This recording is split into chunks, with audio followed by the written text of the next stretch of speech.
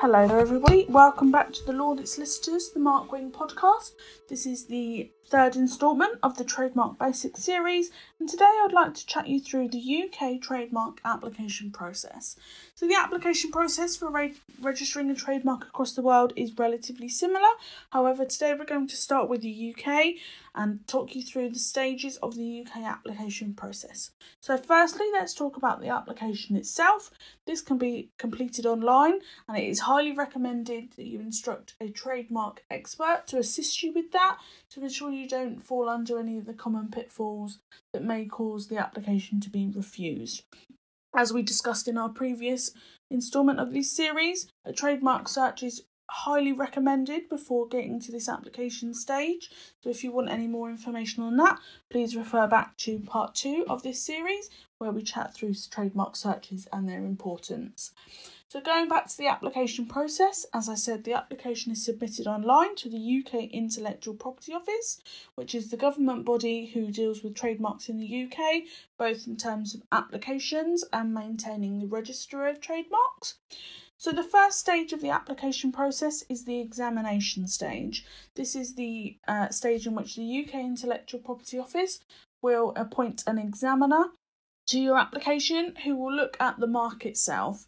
They will look at the mark and the goods and services to ensure that the trademark is complying with the criteria of a registered trademark.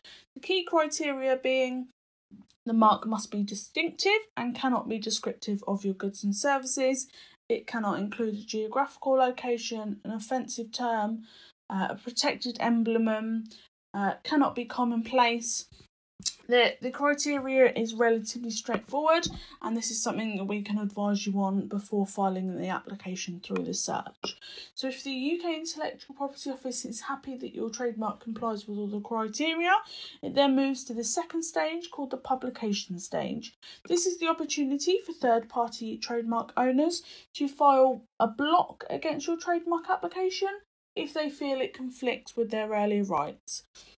This block is called an opposition, and effectively is requesting that the UK Intellectual Property Office refuses the trademark application on the basis that it conflicts with their registered rights, either in an identical sense or a similar sense, and is therefore causing or likely to cause confusion in terms of the public. In the UK, this period is a 2-month period, however can be increased to 3 months if a party would like further time to consider their options.